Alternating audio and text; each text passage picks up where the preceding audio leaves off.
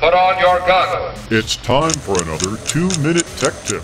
Hi, I'm Bob Rubart with the Oracle Technology Network, bringing you another mighty morsel of technical insight from the Oracle community. This episode features a video about the Oracle Integration Cloud Service sent in by Oracle ace Rolando Carrasco and ace associate Arturo Viveros, and their 2 minutes starts now.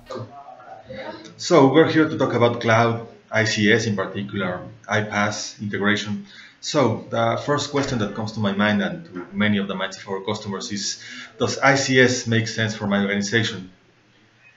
Well, let me answer you with a question actually, because in my opinion, the first question that you need to answer is, where is your center of gravity? If there is much more into the cloud or it is on-premise, that will make you or give you a right answer for your question. So where is your center of gravity?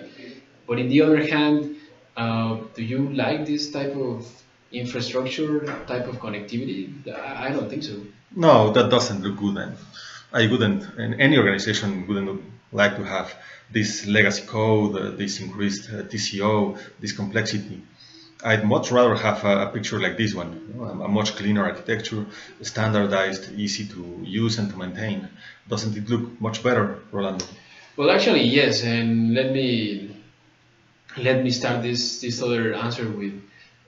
Oracle has made a tremendous effort with this, and I will say they have a very good solution for cloud integration. And this is what, in my opinion, we need to be very clear in this tech tip, because this is, if you have your center of gravity in the cloud, then this is the right option. And not only from the Oracle side, but in the market, in my opinion, whatever cloud solution that you may have, this is going to be the right option. So yes, it looks much more cleaner, and in the other hand, it seems to be a very easy tool to use. So be ready to have your solutions in less than, or in days instead of months, right?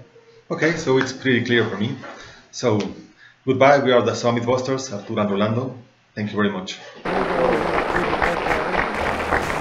Did you like that tip? Let us know, and stay tuned.